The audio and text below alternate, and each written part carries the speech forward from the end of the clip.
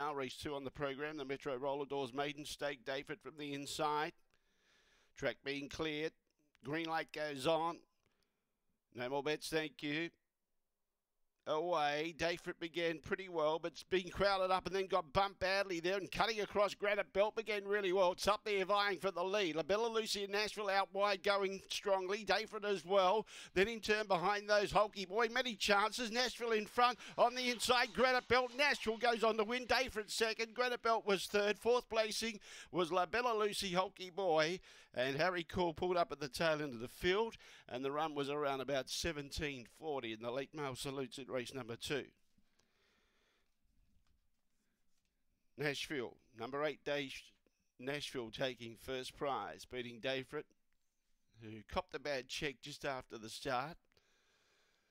Granite Belt was up there, and if anything, it's eased slightly on the finish line and noticed something. So we do see this a little bit with greyhounds that are new to the track in particular.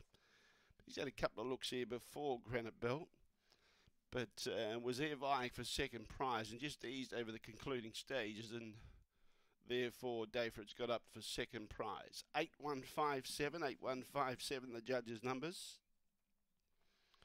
815 and 7, 1741 was the run. Not a fast gallop. 2 lengths the winning margin by 1, 2 by 1. 8157.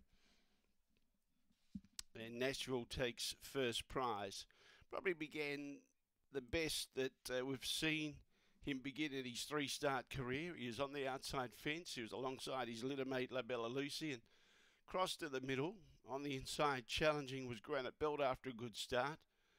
But the run home 6:37, so wasn't a real strong run home.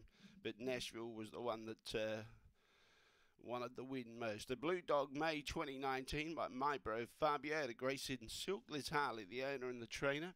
And we've got the all clear. 2 lengths by 1. 8157 the judges' numbers. 815 and 7.